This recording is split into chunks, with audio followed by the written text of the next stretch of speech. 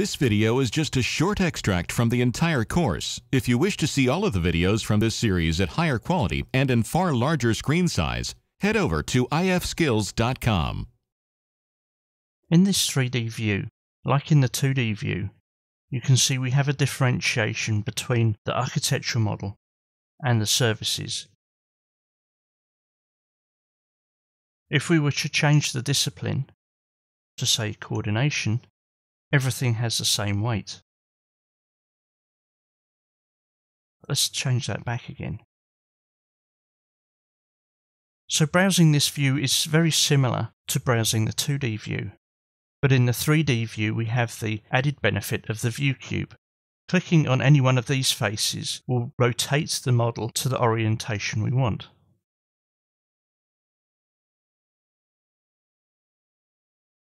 We can also use the scroll wheel to pan, and with the scroll key held down, pressing the shift key will allow us to rotate the model.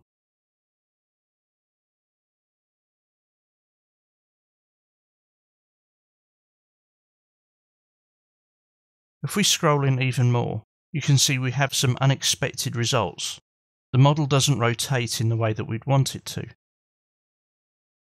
Selecting any one element or any group of elements in this view and then doing the rotate gives us a new centre of gravity.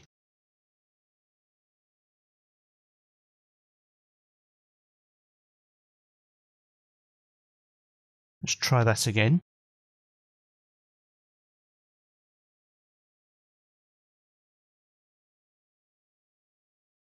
And so it gives us a lot more control over how we view the model.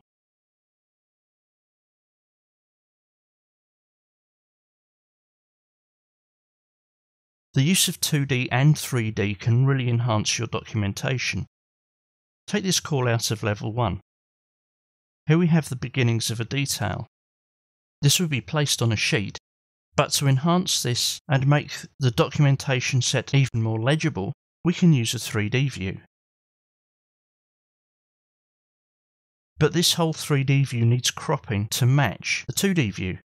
This is where the view cube comes in handy again.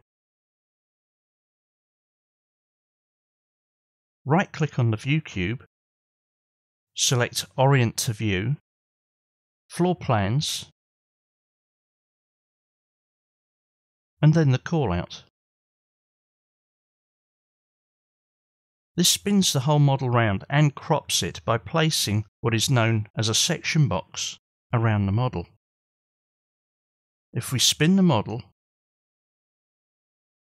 you can see that we now have a cropped view of the 3D model.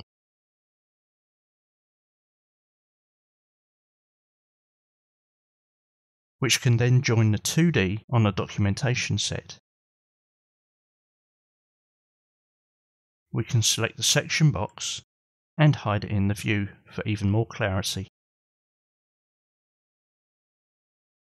And maybe even change the discipline.